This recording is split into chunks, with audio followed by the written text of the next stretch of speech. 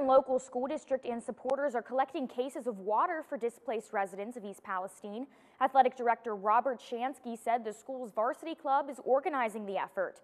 Cases of bottled water are being gathered at the high school and elementary buildings through Thursday at 2:30 p.m. and will be delivered Friday. Donors may drop off their contributions to the school offices. So far, 50 cases of bottled water have been collected. The district's goal is to fill the high school marching band's box truck for the delivery. For more information, call 330-679-2300.